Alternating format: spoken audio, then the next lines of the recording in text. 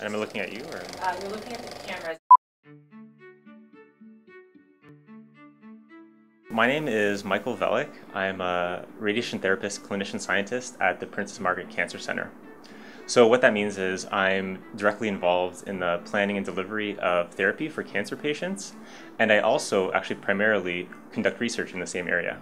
So I initially was attracted to radiation therapy because I wanted to be directly involved in treating patients, and I was attracted to the high-tech approach with which the profession does that. And then I got into research because I wanted to improve the care we were delivering to patients, and I saw it as a new challenge. A typical workday for me would be really two parts. There's this really independent, isolated part whereby I would be writing a lot, reading manuscripts, and kind of poring over results and analyzing data.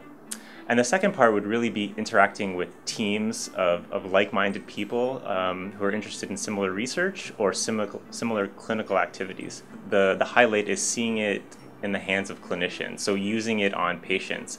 And seeing that research become the standard of care is really exciting.